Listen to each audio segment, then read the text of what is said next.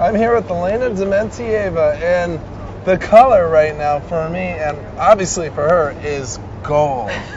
What was it like, and the feelings you had winning a gold medal in Beijing?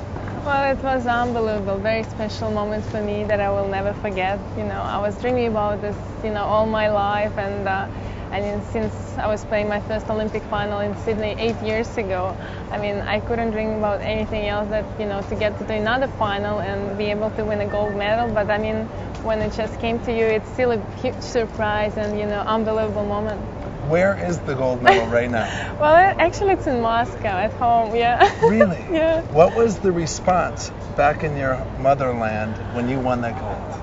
Well, I had a very nice reception when I came back home to Moscow, and people just came to the airport, and I had a lot of flowers. It was a very nice moment, so I really could feel the support, from Russia and, especially from my family and my friends. So I was happy, to share, all this emotion from Beijing with them. Now, coming into the 2008 U.S. Open, you're pretty much the best player in the world, having won the Olympic gold. Is it different coming in as a champion as opposed to maybe losing second round last week?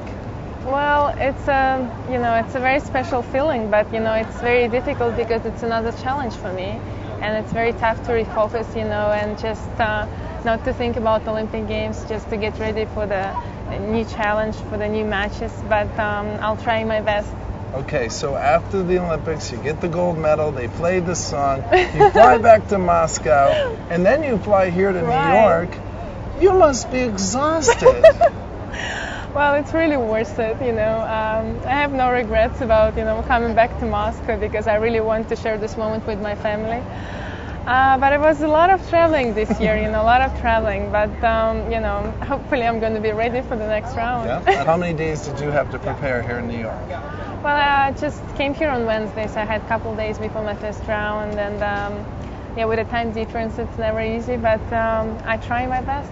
Okay, in your opinion, what makes the U.S. Open the biggest tournament in the world? Oh, that's a good question. For me, the beginning of my career, I played my first semifinals, and this is where I started to play, in a very top level. So for me, it's a very special place, and I like to play in New York. I think it's a great location, great support from the people, and just one of the biggest, probably the biggest event in a tour. So everyone dreaming about winning here, and so do I. Now, in 2 weeks, if you're carrying that U.S. Open trophy, what will be more important to you, the gold medal or the U.S. Open trophy?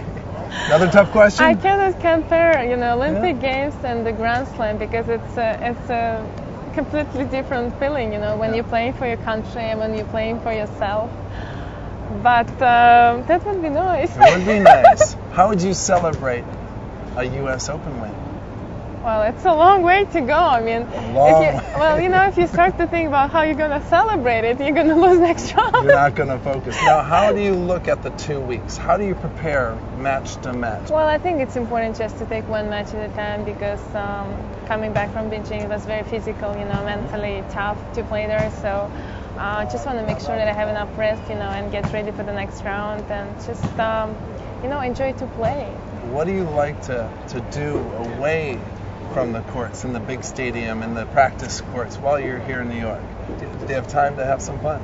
Well, I just love to walk in Manhattan, and I love this city because I was born in Moscow, so I really love big cities, and I enjoy the atmosphere. It's a very energetic place, and just keep walking, keep looking around, and you're never bored because there's always something very interesting, something new, that you can open here in New York for yourself. All right, well, I really hope you have a great U.S. Open and bring home another trophy. Oh, thank you. Good luck. Thank you.